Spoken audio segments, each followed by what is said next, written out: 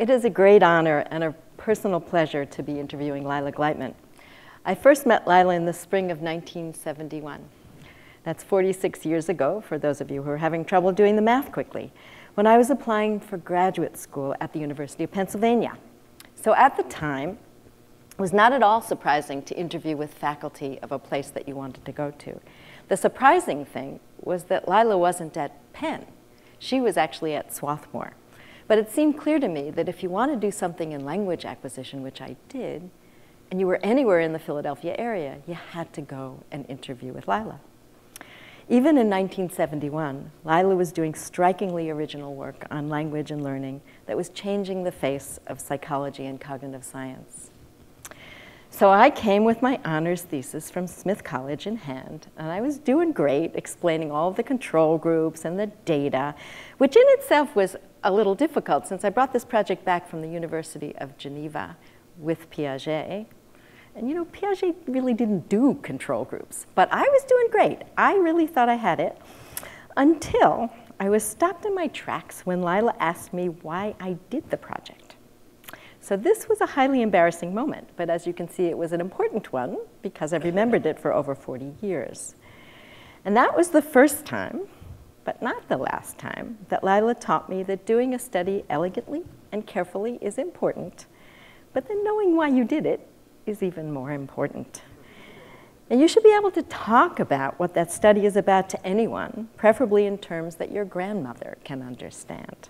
So this is a fundamental lesson about science that I learned from Lila, even before I started paying tuition. So Lila's research findings, which date from the 60s, have energized the fields of psychology, linguistics, and cognitive science, and have spawned research programs that define current investigations of language and language learning. And Lila is, if anything, more active and productive now, as we just heard in her inspiring plenary address last Thursday. Lila has received many well-deserved honors. She's a member of the National Academy of Sciences and the American Academy of Arts and Sciences. She's won the Distinguished Scientist Award from APA, the John McGovern Award in the Behavioral Sciences from AAAS, the Prix International from the Fisson Foundation, and my personal favorite, the Mentor Award from APS.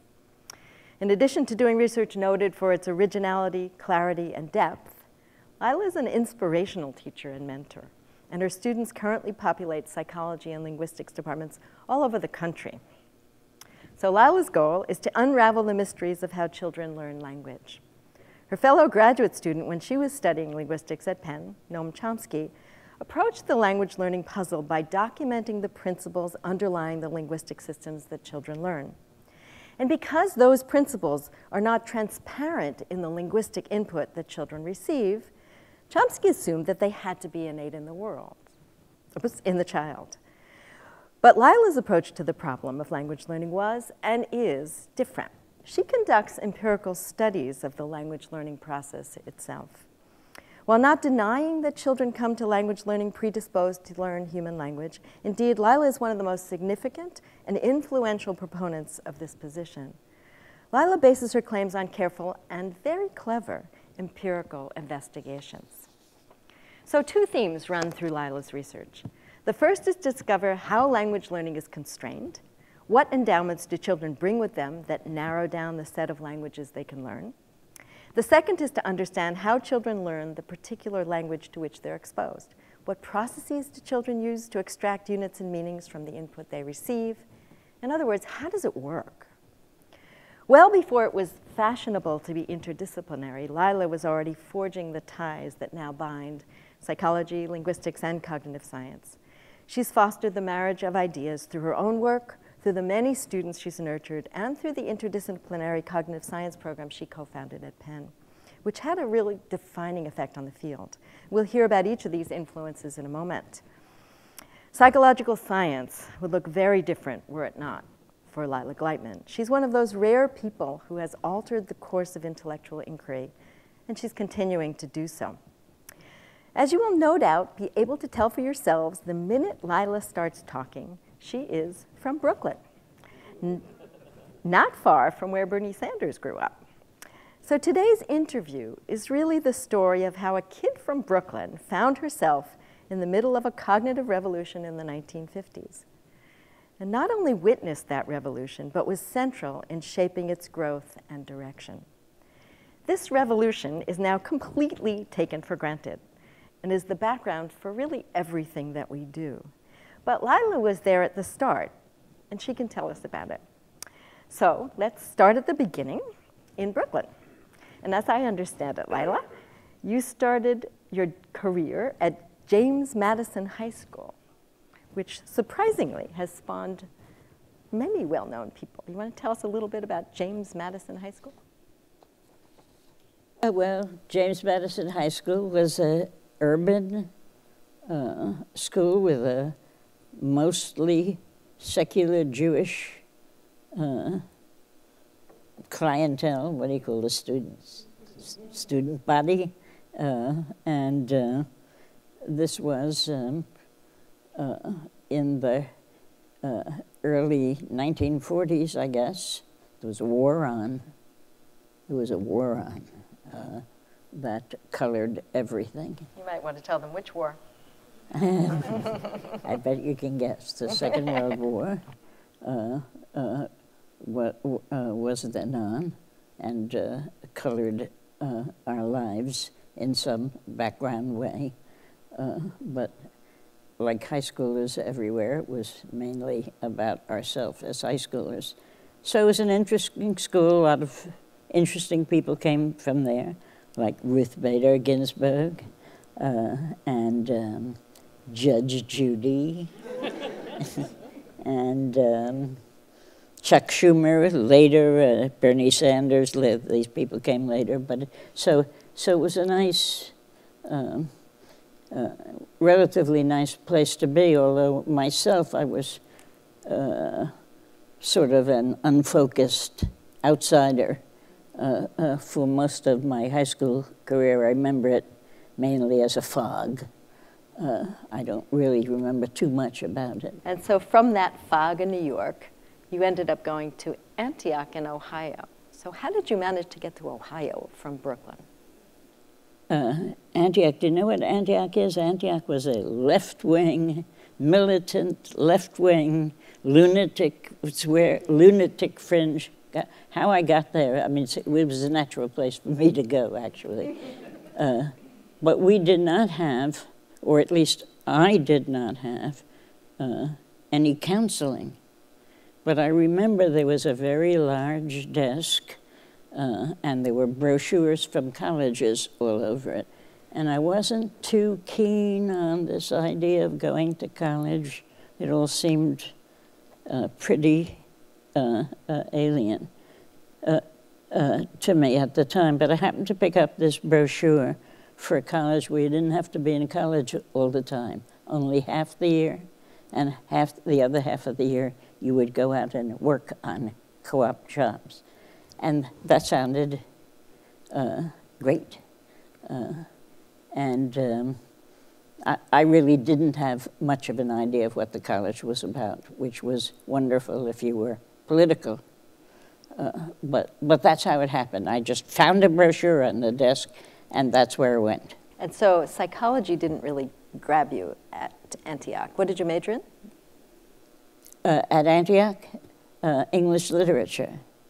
Because everybody majored in English literature. Well, it was wonderful. I always loved to read novels and so forth and so on.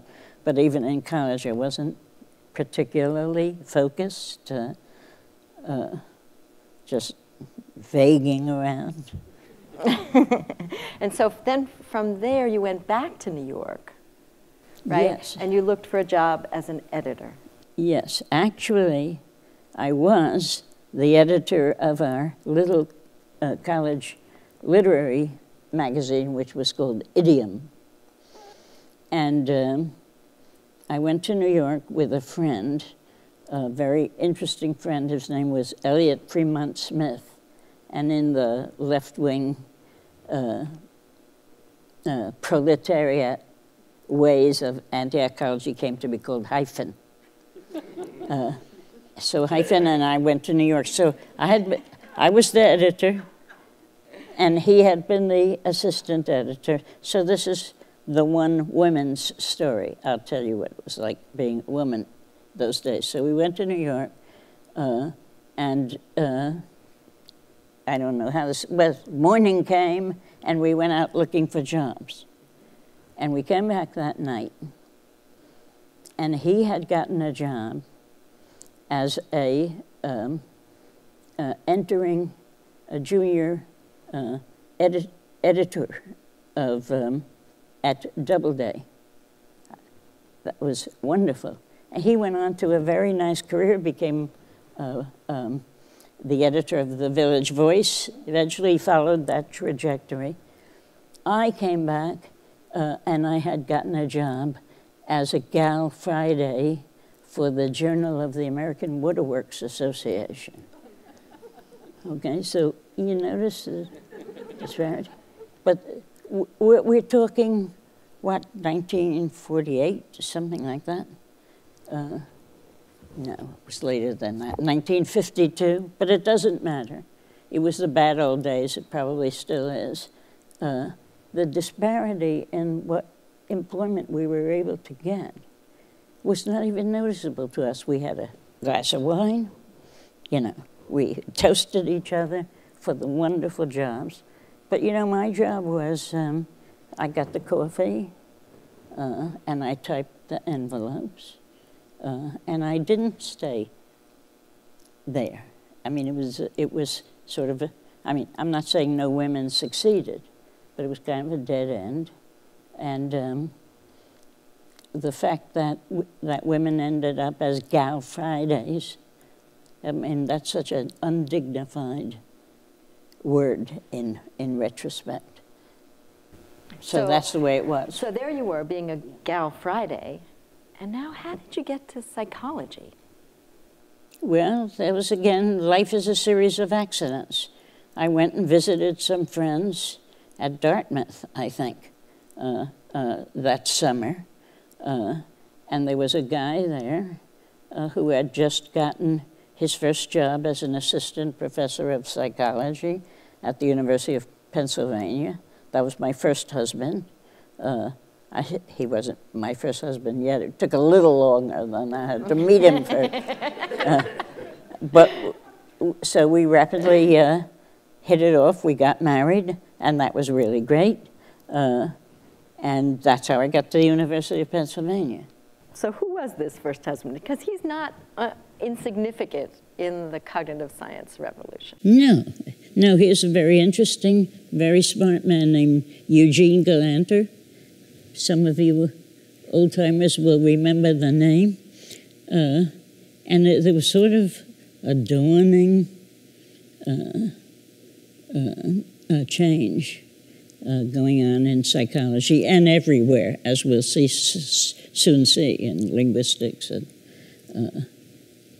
the emerging computational sciences. Anyhow, he notably wrote a book with George Miller, Galanter, and Pribram, and it was called Plans on the Structure of Behavior, and it was very controversial at the time. Structure of behavior, I mean, sort of an oxymoron from the point of view of the preceding associationist generation. So there were jokes around, disparaging jokes about the book, which said, how did the expression go? Miller devised it, Galanter wrote it, and Pribram believed it. Barbara, have you heard that joke? So it was quite controversial, but it had an effect in this dawning change of perspective. So Galanter was really significant in writing this book, but the other way in which Galanter was significant is that he got you to pen. Yes. And that changed your life. Yes. So tell us how that changed your life. Well, again, I was a sort of unfocused person intellectually, but when I married him, he was an assistant professor. It turned out women could take courses free. If you were a faculty wife, you could take courses free. And that's what I liked to do. so I took more courses, so I decided I'm going to learn Greek, and I'm going to do some of those things which, as an English major, which was wonderful, and which continued to occupy my interest for life, find out something about it was the 20th century at that time. So I thought, I'll also take an undergraduate sequence in mathematics, which I had done nothing like that in college. And I was very devoted to Greek culture. So as it panned out, the mathematics trembled along in the background, but the study of Greek became my first real intellectual focus, something that kept me up night and day translating sentences.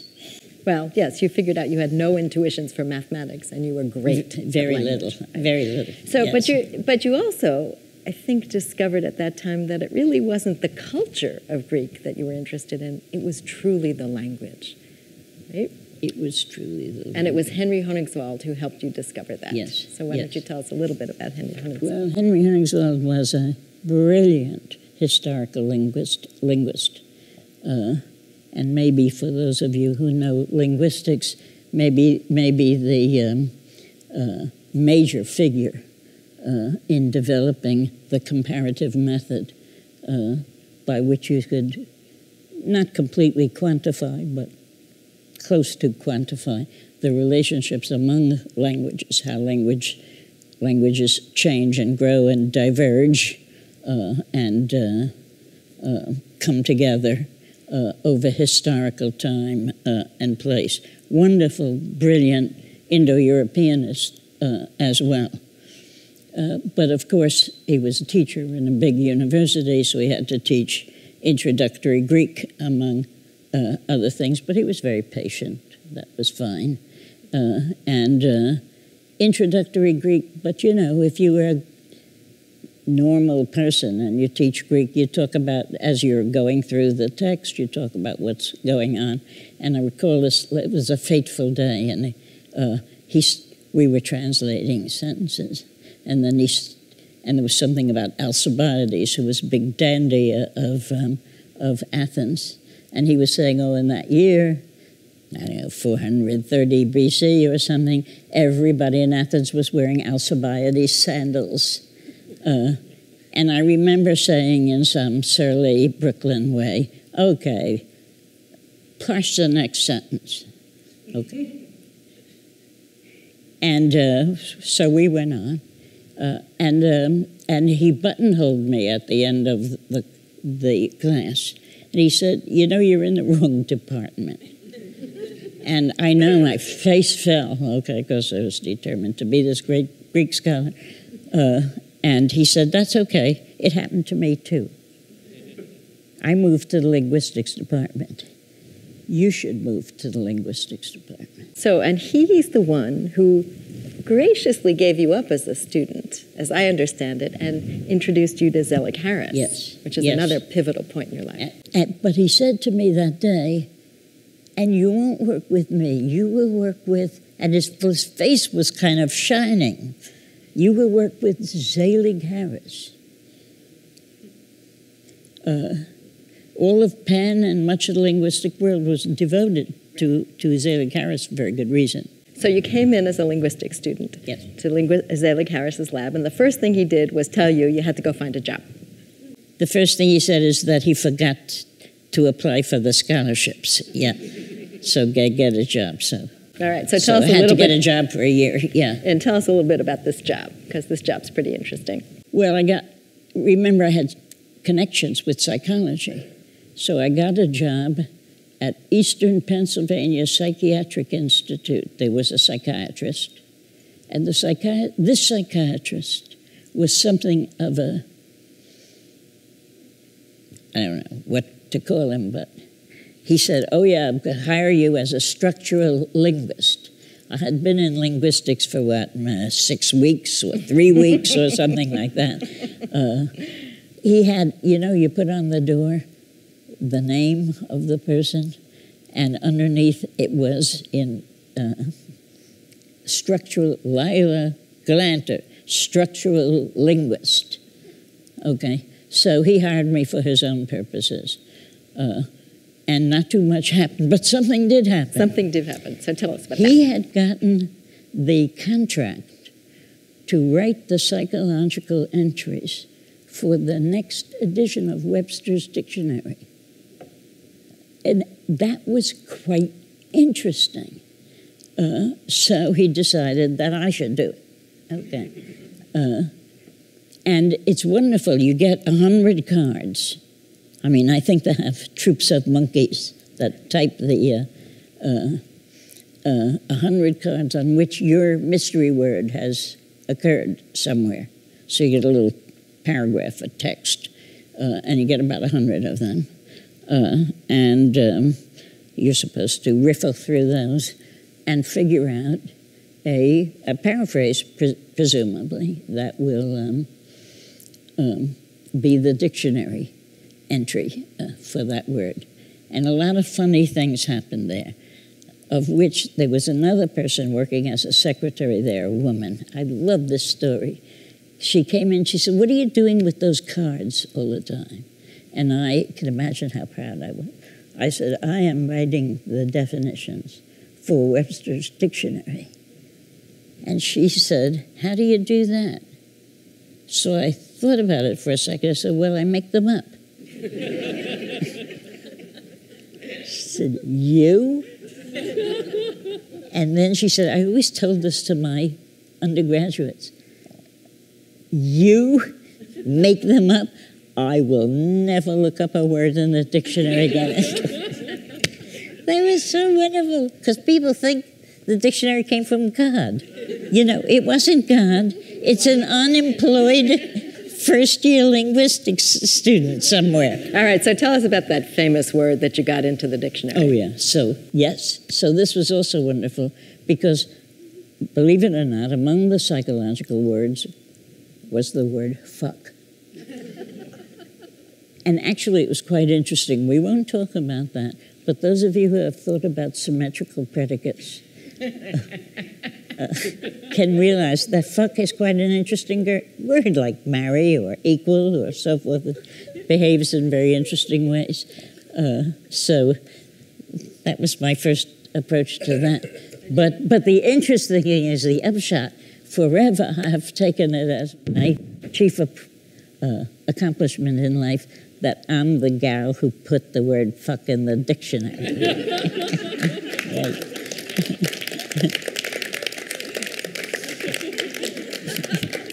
That may not be your most. Not bad. We'll see. We'll vote at the end of the interview to see. All right, so let's go back to Harris a little bit, because he did a little bit more than just get you underemployed.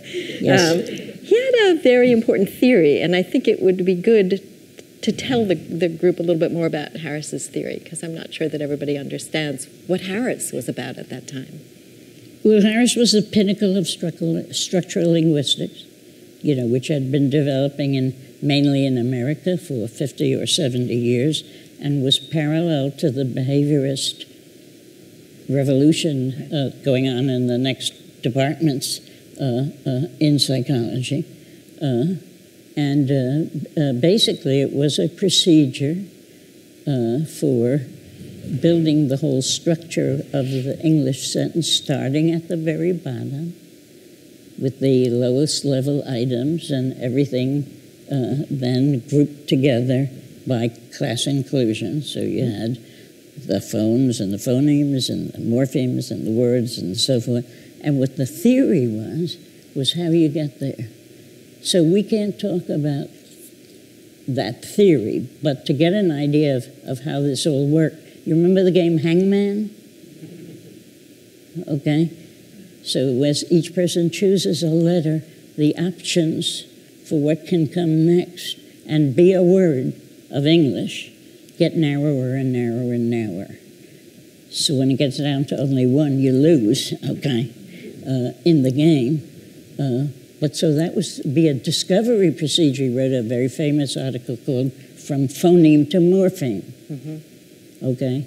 about the distribution of items at the level below. And then from morpheme to phrases, from phrases to sentences, and so forth and so on. But at some point, that's the story. You broke with Harris because his theory wasn't working for everything that you were thinking about. And that was a pivotal moment, too. Right. So, to put that in a nutshell, okay, what Harris, the idea of transformations was Harris's idea, although in Chomsky's hands it became a very different thing.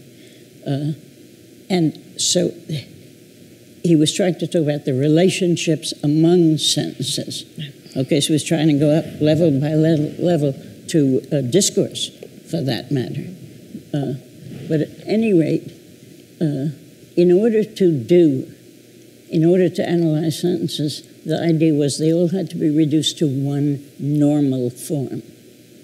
One normal form, okay? So you had to see the relationship between the active and the passive, for example, because the passive is just a distortion of some, I wouldn't say underlying, because he would turn over in his grave. Right. But for every sentence of this kind, there's a sentence of the other kind, okay? So what didn't work for you? So here was the shock, okay? And here we go with symmetrical predicates again. I was doing conjunction. So you get sentences like John and Bill walk, and the source sentences are John walked, and what did I say? And Mary walked. Very good. You could write a little algorithm for that.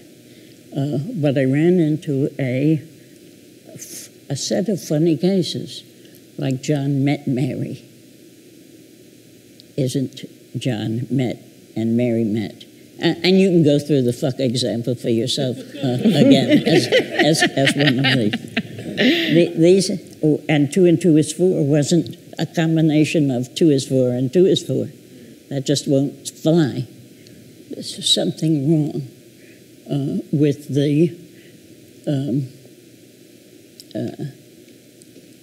what that pointed to. Of course, it's just a particular.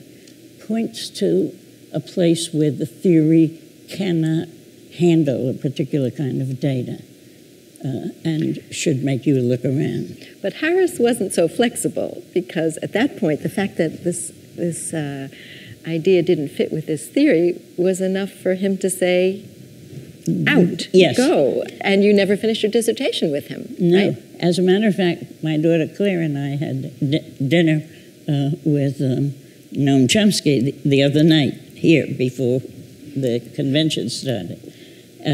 He had also been and Chomsky said, you know, Harris thought when after his book came out, that was the end, it was all done, linguistics was finished, and there was nothing more to do except some details.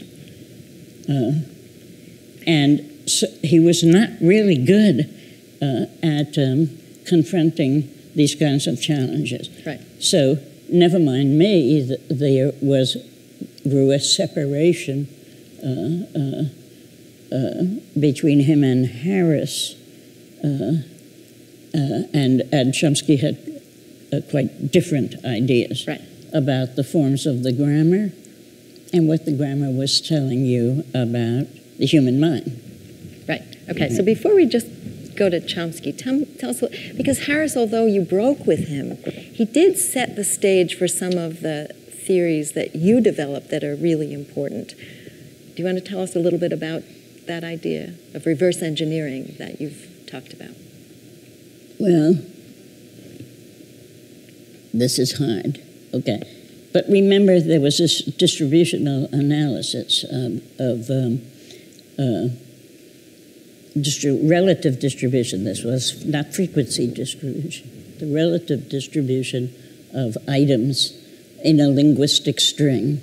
So it was sort of a discovery procedure. Okay, so if you started out, I mean, if you could imagine a child starting out, your mother is saying blah, blah, blah, blah, blah, blah, blah, blah, blah, and you do something like hangman and discover the morphemes, and then you do something like higher level hangman. That's sort of the idea, and build all the way up.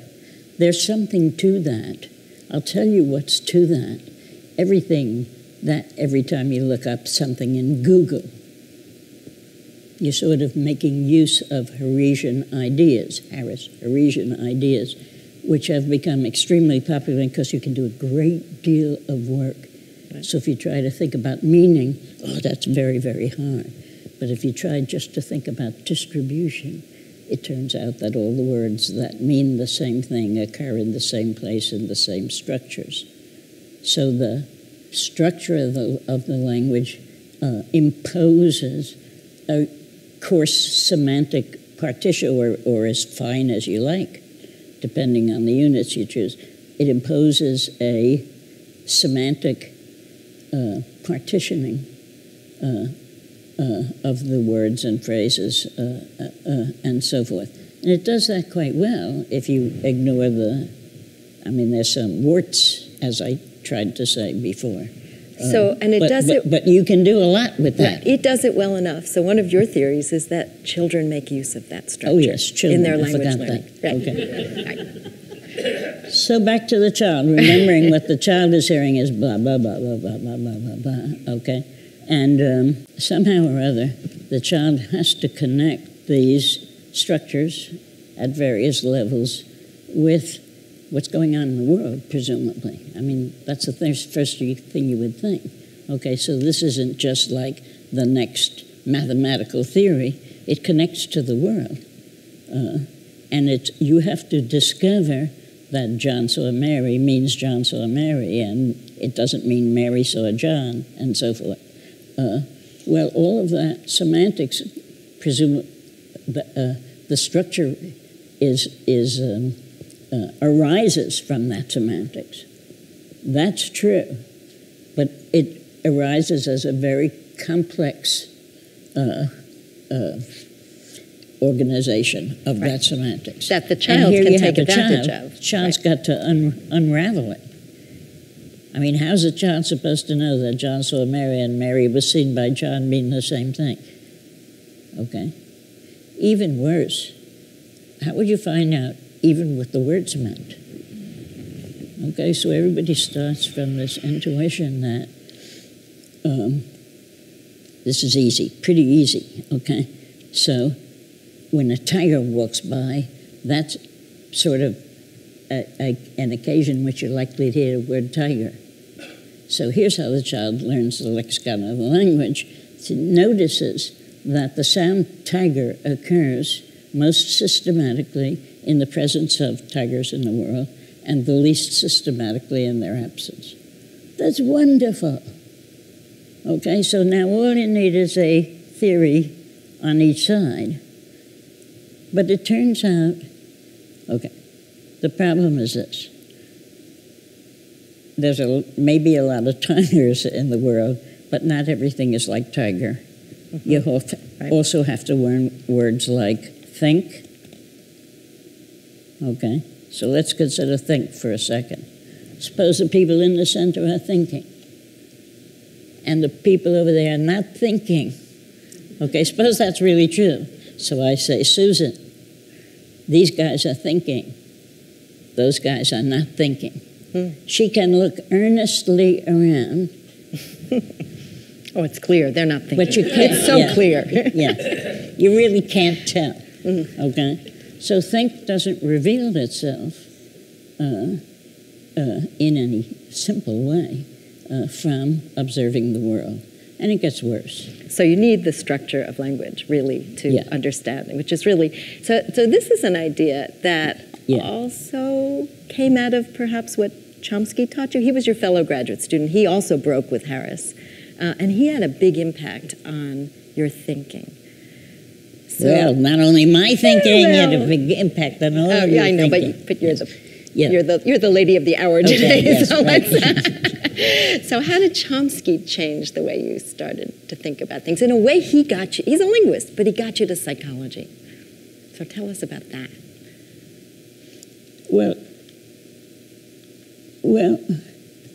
Something worth reading is his 1965 book, Aspects of the Theory of Syntax,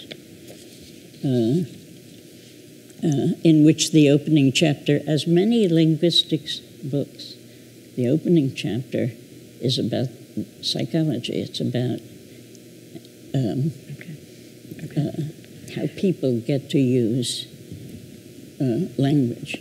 So if there are any linguists here, if you read Leonard Bloomfield, talking in the structuralist framework, he'll say the sorts of things that we just vaguely went over. If you only knew exactly the circumstances under which a person heard sentences, you would be able to predict exactly what you're saying. Later on, you could read this in Skinner's infamous book, Verbal Behavior. Right. Okay? Predicting from the world what you would say. Right. And Chomsky said this is not going to work. Okay. But so what you introduced, remember? Yeah. So then you came back, right? Yeah. You did your dissertation. Yeah. But in fact, you sort of did a dissertation in the psychology world, and you did it with Henry Gleitman. With Henry Gleitman. Well, He wasn't your advisor, he was your Yeah. spouse, so that didn't really count. But you did it with, I think, Henry Heisch, right? Is he your advisor? I didn't really have an advisor at that time. So I had a real break with my advisor. This is not a wonderful position for a graduate student to be in.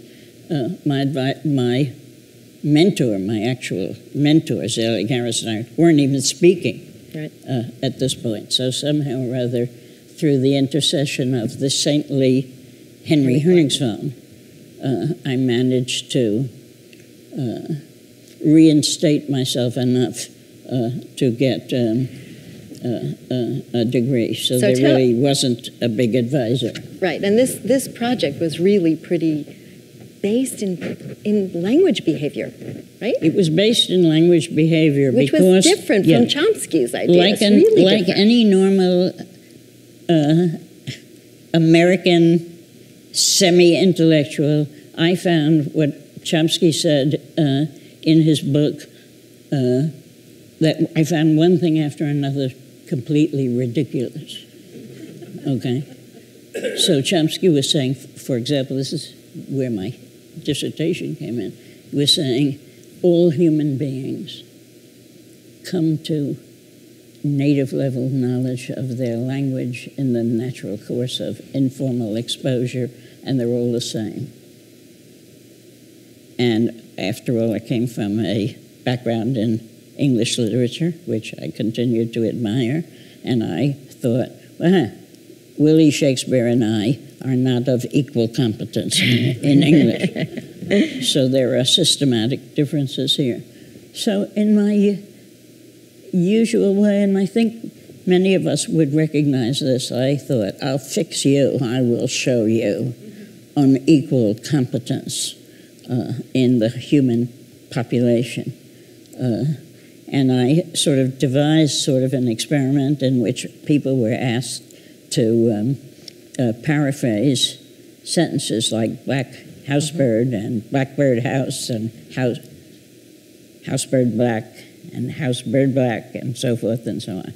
And indeed, they varied very extensively in how well they were able to do so.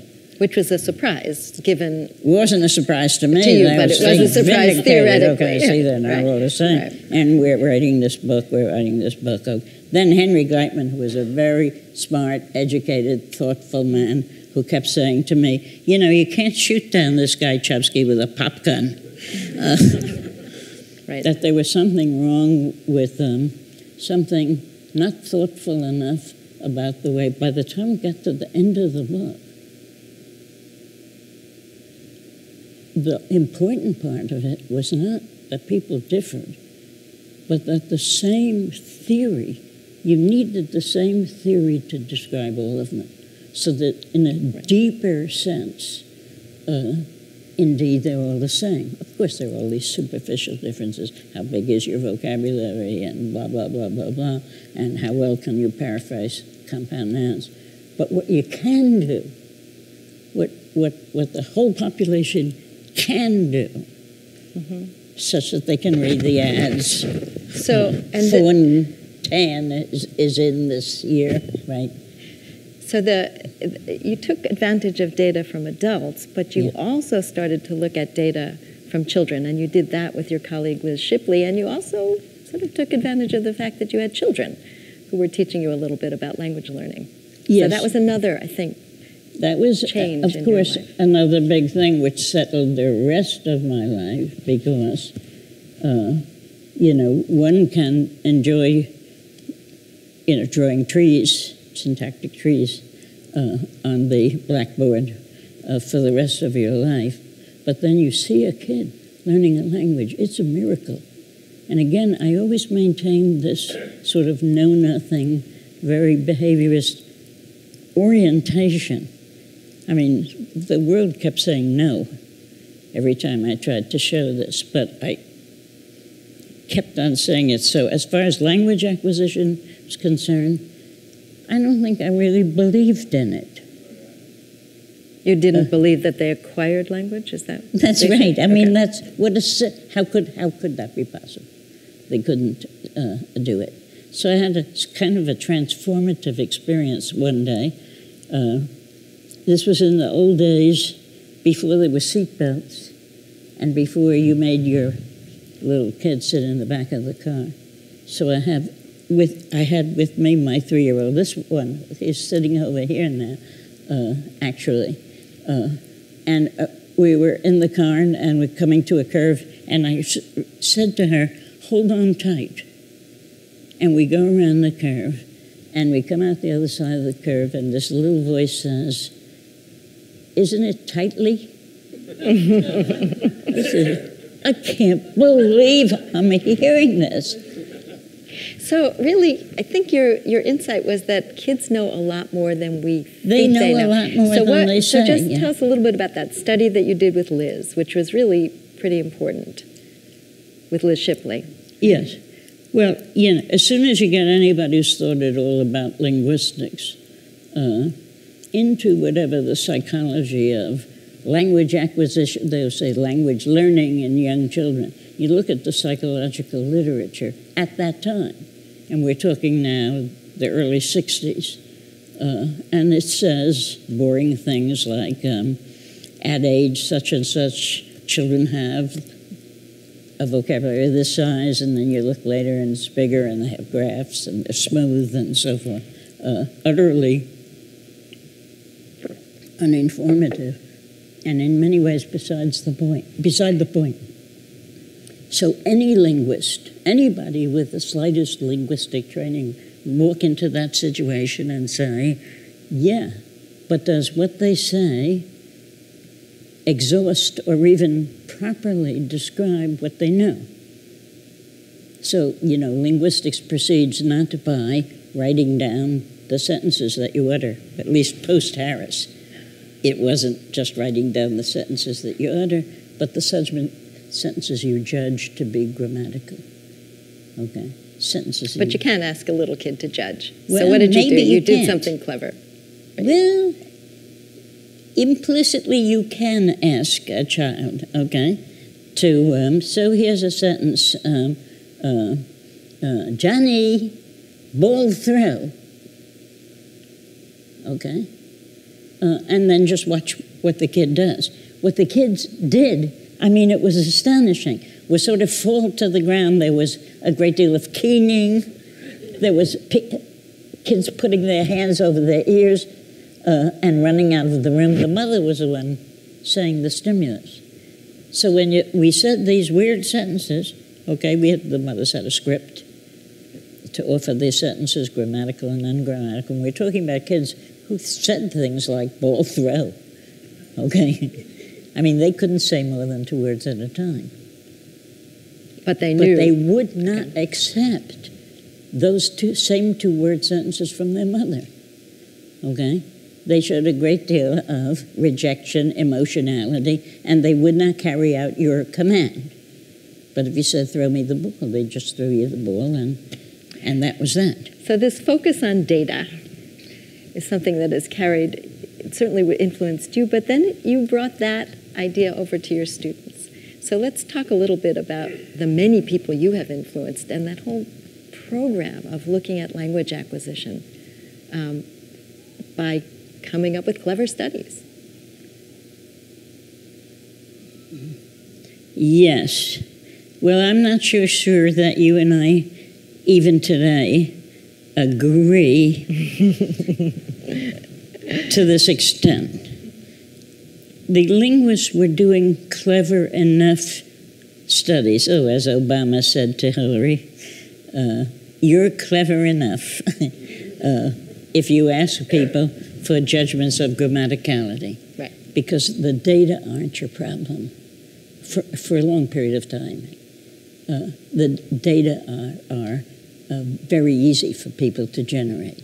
Okay, so if you say to somebody, house is red, they say, no, the house is red. So people have this to some extent, an ability not only to talk and understand, but to comment. They have some access to those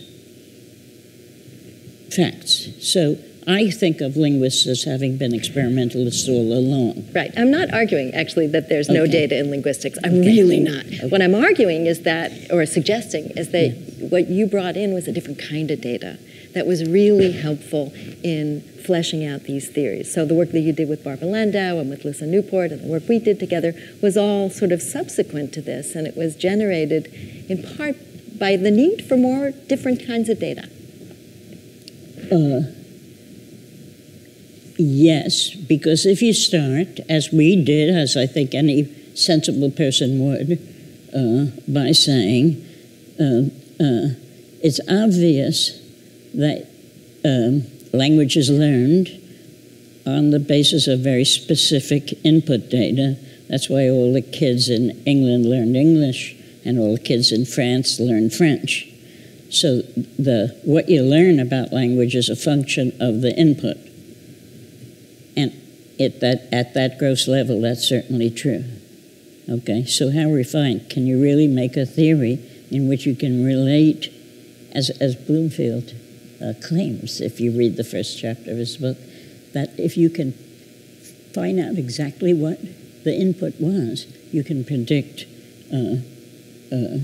what will get learned in the long run. Right. Okay, so what we set out to do, our group, Lisa Newport, you, Barbara Landau, is to ask ourselves, if you change the input to the child, if you look at different kinds of input, can you predict exactly how language acquisition will grow in that population? Okay? And over again, as we did this, in several studies, God kept saying, no, you're wrong again. Right. Okay?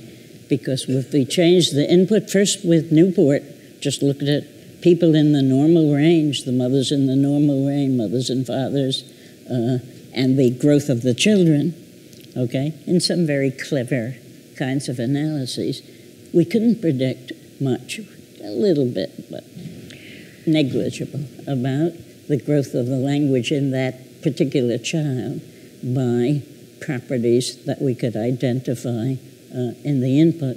So we wrote a paper which was based on an advertisement at the time. The paper was called Mother, I'd Rather Do It Myself, which was an Excedrin ad at the time. So all of these studies really speak to that first question that you're very interested in, which is what constrains the child. Right. But then at Penn, you were at Penn at this point, and you hired John Truswell, which allowed you to get into another whole set of studies and to start thinking about how the child takes those constraints and learns a language like English. Yeah. So can you talk to us a little bit about that? You skipped over 30 years because I know, yeah. but that's because we don't have that much time left. Okay. But these input studies, okay, became more extreme, right? So now we can refer to really interesting, serious people like David Hume, okay? So if you were blind, you certainly couldn't understand words like look and see, right? So Barbara Landau and I, right, so change the circumstances of learning, and you can predict what the child said. So, just in one sentence, the astonishing finding was the first verb in the blind children's vocabulary was see. S-E-E. With look not far behind. Okay, I mean, this begins to have an effect on your behaviorist leanings here, on your idea that there's something simple about the input and the output. And of course, with Susan Golden Meadow and Heidi Feldman, we then began to look at, well, what if you didn't hear the sentences? Mm-hmm. But you could interpret the world, right? So by varying these inputs and outputs, so we were looking for that Harris's discovery procedure, right. But instead we found much to support a kind of Chomskyan, or should I say Platonic, to be fair, outcome that kept confronting us, was right. That the child rose above the limitations of the input. And they all construct a grammar and a semantics of essentially the same kind, if they're humans of normal mentality. So these are great ways of discovering the constraints that children bring to language learning. But of course, a child has to learn the language to which that child is exposed. And that was another whole set of studies yes. that you really made major yes. contributions to. Well, I don't know if major, but I fell in with a young psycholinguistic, I was getting old by that time, a young psycholinguist whose name was John Choosewell,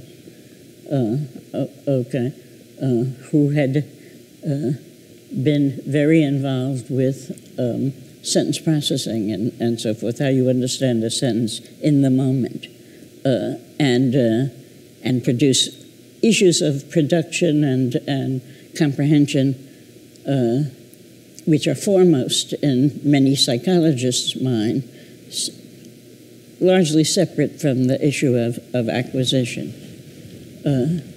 And so we were in different places. I mean, we weren't theoretical opponents or anything, but we were mm-hmm. seemed to be interested in different things. But actually, after all this structure, semantics, and relative indifference to input comes about, you do learn the meaning of the word tiger by noticing that there's a tiger walking by. Mm-hmm. And that simplest of all the problems, for 30 years I had never thought about. Okay? Choosewell and I forged a collaboration which I think was very good because it drew us both back into this nexus of all of these problems in how the child moves from an initial state right. to knowledge of the language. Right. So that's what we're still doing. We've been working together for 20 years now. It's a very another class of problems. Right. So you were there at the very start of this revolution, this cognitive revolution, which sort of made it got its place when you and others at the University of Pennsylvania created IRCs. That really put the cognitive revolution sort of on the map. So tell us a little bit about the state that the field was in at that point. Okay, well, again, you want to be careful because unlike Gore, I didn't invent the cognitive revolution. You didn't? Okay. No. Oh, I'm disappointed. But actually, when I arrived at Penn was a very wonderful time, okay? First of all, there was this visionary and computational person, Zelig Harris, okay? Penn people, Eckert and Muckley, had been material people in making the first viable computers.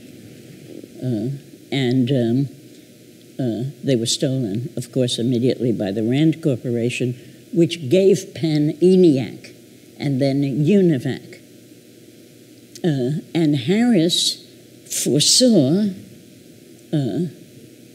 computational linguistics. So how you could formalize and implement a theory of language of the kind that he had. So I walk in on this, and I had the background I deeply respect, but very different, of a person who read novels and a little poetry here and there, okay? And he said, well, so here you are, and you're going to implement something about English on a computer. And I said, what's a computer? I never heard of a computer, but in common with most people at the time, I had never heard of it. We were really talking 1960, okay? And he said, don't worry, there's a young engineer in the engineering school at Penn, and he has agreed to teach you how to use a computer. And the guy's name was Arvind Joshi. And I hope you know him. Maybe he's the dean of computational linguistics then and now. But at the time, he didn't know anything about linguistics. He was just, this guy was supposed to teach somebody how to use a computer. And what the computer was to do was to analyze English sentences. And I looked at the computer and said, never saw anything like that. And he looked at me and he said, the computer wasn't designed to do English sentences. It was designed to do numbers. But we were very young people and we began to see it right away. And in another sense, we worked together for the rest of our lives. And the two of you formed the Institute for Research in Cognitive Science, which began to bring together in our shop, and again I say, this isn't the only place it happened. It happened in maybe a dozen or 20 universities where people from different departments were realizing that they had been working on the same issues all the time, and they were first getting together. So we got together with people in robotics and people in philosophy and linguists, psychologists, and so forth for a couple of years. And eventually this institute started with big pushes from first the Sloan Foundation, okay, and then the National Science Foundation. And that's cognitive science. That's today's cognitive science. Do you want to say a word about where you think cognitive science is now? Well, it's certainly a lot more enlightened now, I suppose, but everything looks rosy about today. Where is cognitive science? Well, I don't know. The era I'm talking about was a very optimistic era when all these fields were coming together in very fruitful ways, and I think very fruitful things happened. I mean, think about people like Fodor. I mean, we're coming from all kinds of backgrounds into, and maybe the apogee here was this book, Aspects of the Theory of Syntax by Chomsky, where linguistics was really making big progress in this interdisciplinary way. But you know what happens in science? You look at the details and the theories never work, so they begin to fall apart together. And I think we're in sort of a parlous period now. Okay, we have those big data people.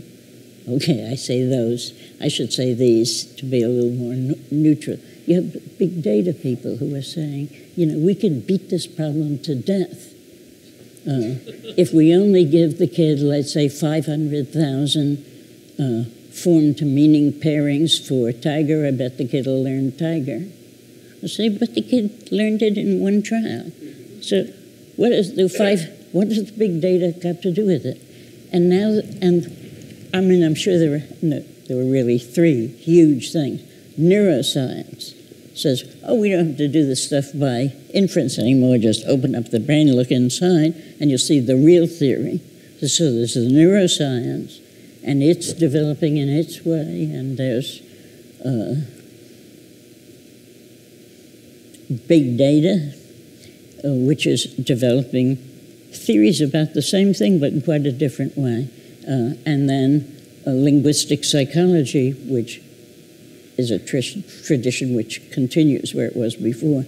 And these things aren't meshing at the moment. But they will. Of course, they must mesh, and they will. Right. But this is not a great movement. IRCS, by the way, Institute for Research in Cognitive Science, closed last year. Finished. So you were there, you began it. It is not over, even though your IRCS, in some ways, cognitive science, that revolution is taken for granted now. It's sort of, maybe it doesn't need to be an institute because it's everywhere, and maybe not. But do you have, after looking back at this whole wonderful career that you've had, any advice for young people just starting out? Yes. Don't do what your teacher did. Everybody's wrong. And, you know, the warts will set you free, right?